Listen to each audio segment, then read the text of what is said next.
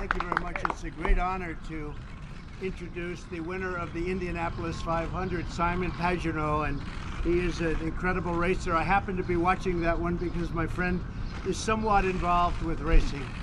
As you know, Roger Penske has never been anybody like him, I can really say. We meet a lot of great athletes, and if they win a major 3 or 4 times, that's a big deal. He won 18 Indianapolis 500s, and he was here a few months ago for the Daytona. You won the whole thing with NASCAR, right? And I love NASCAR because they endorsed me. I think it's the first time the sports league ever endorsed a candidate. The whole league endorsed me, so we like NASCAR too. But this is an incredible machine, and the job that Simon did, if you saw that was talent, and it was a lot of courage, because I wouldn't do it. I will tell you, I'm not going to do it, even for that trophy. Maybe for that trophy I would do it. That's a great trophy. But Simon, I just want to congratulate you. That was incredible. And Roger, come on over. The great Roger Penske. Nobody like him.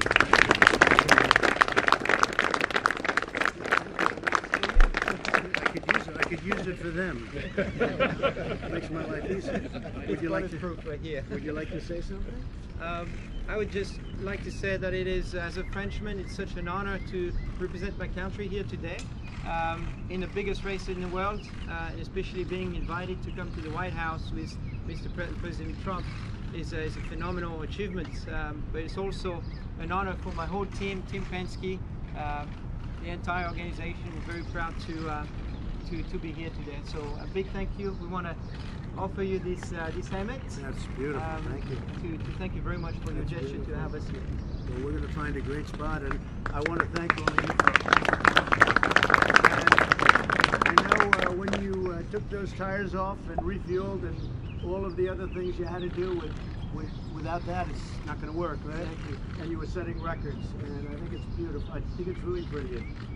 They actually had you a couple of times in slow motion, doing the tires and the fueling and everything else. It was a brilliant thing to watch. So I just want to congratulate everybody. And special, really special job. And Roger's been my friend for many years. We know each other well, and just every year it's another one. And I know how hard it is to win the Indianapolis 500. When I see countries, Japan and Germany and so many countries, spending tremendous amounts of money trying to win that race, and you won it 18 times, that's incredible. That's incredible. So I just want to congratulate you. Would you like to say something? Yes, I think, Mr. President, it's always an honor to cover people at the Capitol today, and to me, it's all about team. And certainly, it couldn't be done without the people behind us. And I want to thank you for your team and what you're doing for our country, the people that are in our military, and certainly first responders. Thank you very much. Well, our country's doing really well, Roger, and I think probably in many ways never better. It's never been better. Our military is being rebuilt. We have equipment that even you'd like. I'll tell you, we have some great equipment. We make the best in the world, and we're stocking up. And unfortunately, hopefully we'll never have to use it, but it's a good thing to have. In fact, the more of it you have and the better we are. Our military is at now a new level, very soon to be a new level like we've never been before. And we make the best equipment in the world, and now we'll be getting it in and getting it into the military. They appreciate it, and economically we're doing fantastically well. So it's been great. I spoke with Governor Cuomo and about the helicopter accident in New York. We have a lot of our great folks over there working very closely with New York City, New York State. And it's a big tragedy that will be a report in a little while as to what happened and why it happened. But a very sad event. The pilot was killed, as you know. But we'll have a full report on that soon. But the federal people are working with the city and state people, and they'll have a full report very soon. Thank you very much. Any reaction to John Dean's testimony, Mr. President? Mr. President, is there any reaction to John Dean's testimony today? Have you been watching it? Look, John Dean's been a loser for many years, so I've been watching him on one of the networks that is not exactly Trump-oriented, and I guess they paid him a lot of money over the years. Now, John's been a loser for a long time. We know that. I think he was disbarred, and he went to prison. Other than that, he's doing a great job. He says there's remarkable parallels. President, Mexico's foreign minister says there was no secret agreement beyond what was announced on Friday. What do you mean in your tweets? Well, we have an agreement on something that they will announce very soon. It's all done. and they have to get approval, and they will get approval. If they don't get approval, we'll have to think in terms of tariffs or whatever, but it's just another aspect of what we've done.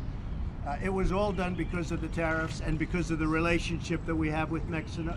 I spoke with the president yesterday, and by the way, I was with the president of France the other day too, and he's a great guy, Emmanuel. He's a great guy. So we had a great conversation the other day, and I think you're going to see some real action. Sad that when you think of it, Mexico is doing more for the United States as of now than Congress, and then specifically the Democrats. They have to get their act together. They have to work and get something done, because you get a tremendous problem at the border. You have people pouring in, and it means crime, it means drugs, it means so many other things. We're building the wall. We're going to have close to 500 miles of wall built by the end of next year. That's a lot, and we're moving along very rapidly. We won the big court case, as you know, the other day. That was a big victory for us. So a lot of good things are happening, but I want to thank Mexico, and we do have one other thing that will be announced at the appropriate time, but they have to get approval from their legislative body. What is it? Why are the Mexicans denying it then? I don't think they'll be denying it very long. It's all done.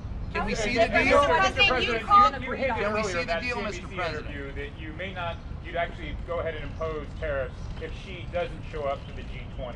We'll see what happens. Would I you think be President personally Xi... insulted if she doesn't show up? Would you be insulted? No, I'm never insulted. I've learned not to be insulted.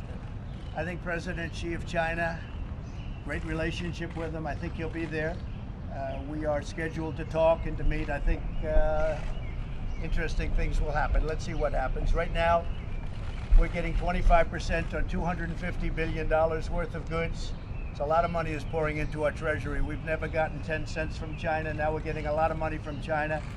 And I think that's one of the reasons that GDP was so high in the first quarter, because of the tariffs that we've taken in from China. We always have the option to raise it another $300 billion at 25%, and the 25% could be much higher than 25%. But Roger Penske said that's enough. Mr. President, you called Bernard said that's enough. You like those numbers? You called Gerald Nadler while he was in the hospital. Some of your allies have said that if Democrats open up an impeachment inquiry, that it could actually help your re-election chances. Do you agree with that? Well, I hear that too, but you can't impeach somebody when there's never been anything done wrong. We have a no collusion. We have no anything. There's no obstruction. There's no collusion. There's no anything. When you look at past impeachments, whether it was President Clinton or I guess President Nixon never got there, he left. I don't leave. There's a big difference. I don't leave. We did nothing wrong except create the greatest economy in the history of our country. We did nothing wrong except rebuild our military like nobody's ever seen before. We're doing a great job. Our country's never been stronger. And I think that having Simon here and Roger here is a tremendous honor for me. And these are champions. These are the people I like. These are great, great champions. Thank you. Well, Mr. President, what do you say to the Democrats that you want to be impeached to run as an underdog?